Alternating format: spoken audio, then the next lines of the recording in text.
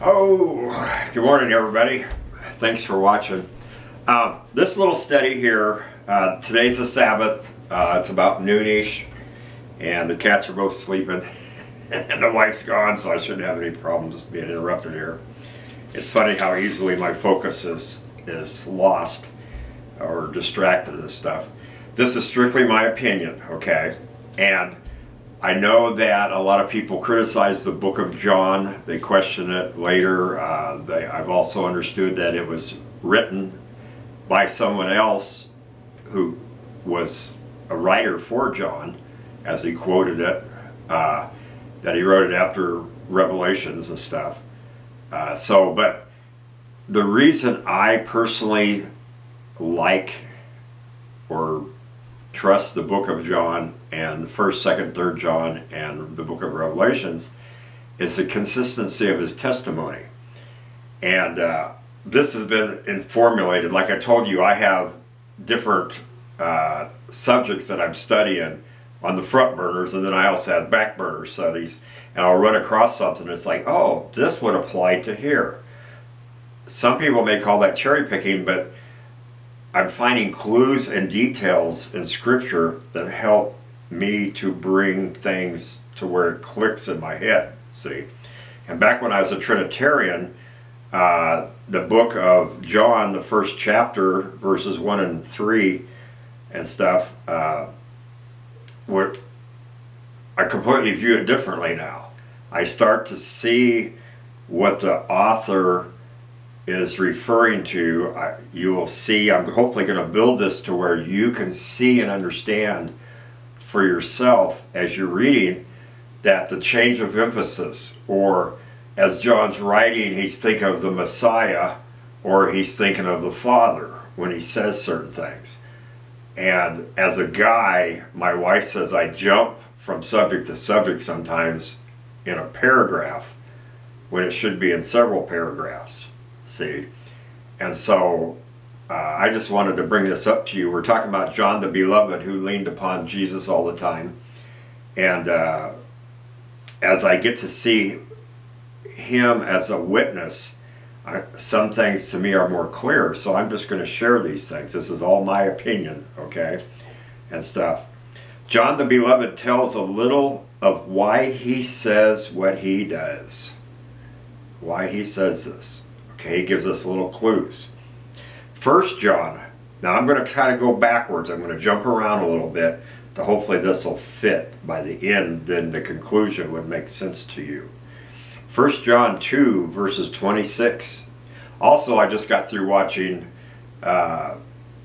Tony Rabbi Singer on the Antichrist. And it still amazes me how his view of Christianity is based off of Paul's view of Christianity and not what Yeshua actually said. And I can see why the Jews reject Yeshua based on the teachings of Paul. See? But if you start reading the teachings of Christ, then I understand some stuff better. See? 1 John 2:26, I write these things to you about those who are trying to deceive you.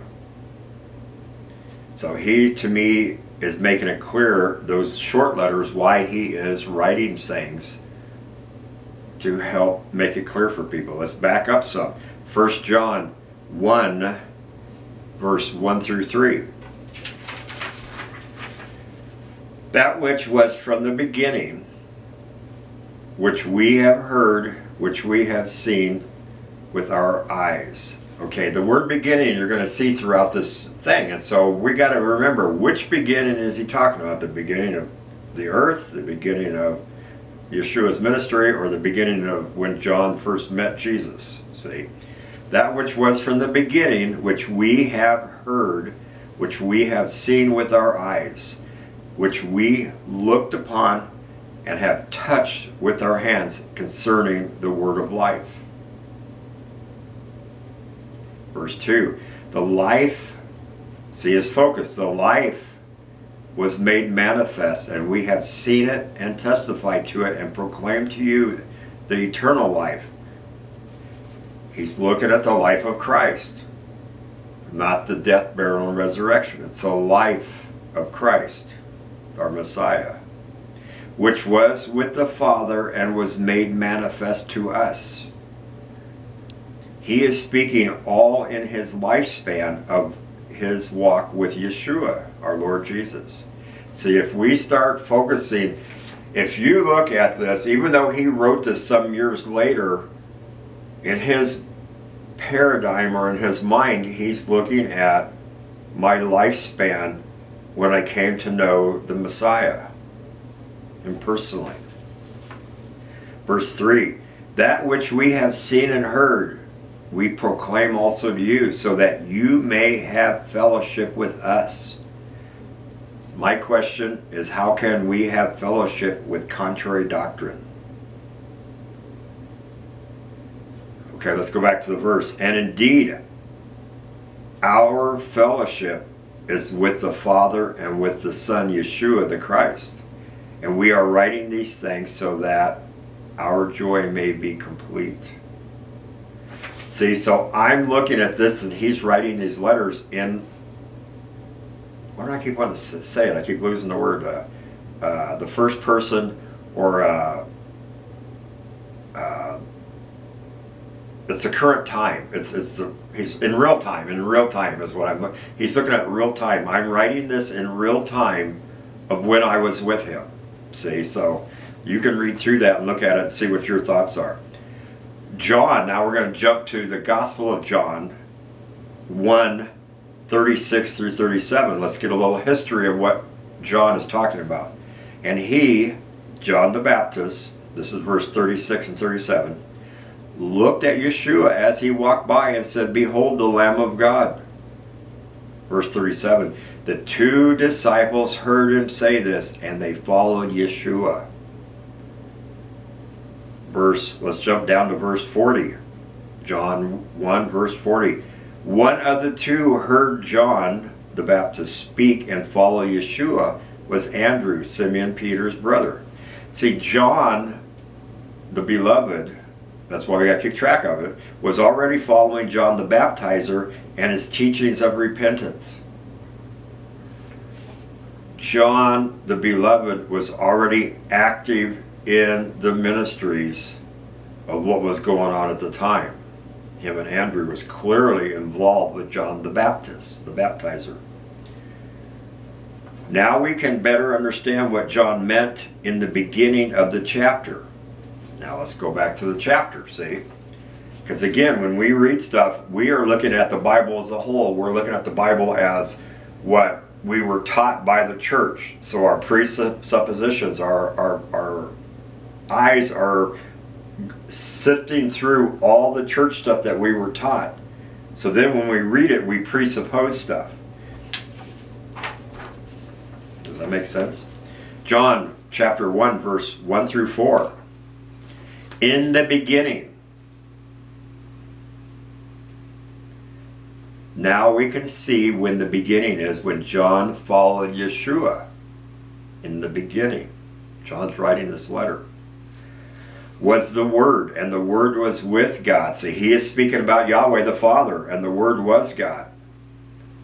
In the beginning, not back then, but in the beginning, when he seen Yeshua walk by, and John said, this is the Lamb of God, John the beloved decided to follow him. Verse 2, he was in the beginning with God. He seen John witness the Holy Spirit come down upon Yeshua when he was baptized. He was in the beginning with God. All things that were made through him, and without him was nothing made that was made. Think about this. See, he refocused his speech and his statement on the Father. He's basically quoting Genesis 1:1. In the beginning, Yahweh created the heavens and the earth.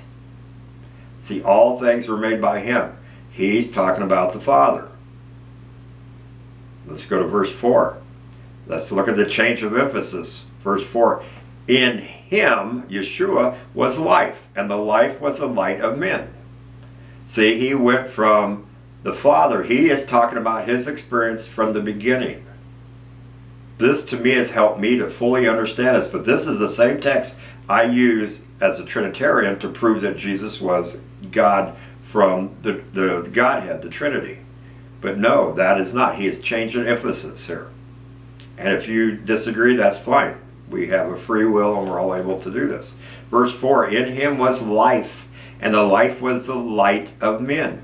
The light shines in the darkness, and the darkness has not overcome it. See, to me, this has freed me up as I start to understand the author who wrote the books of John and Revelations. Revelations 1, verse 1 and 3. You notice I'm not saying that they are the Word of God. I'm saying these are the words and the witness and the testimony of John the Beloved.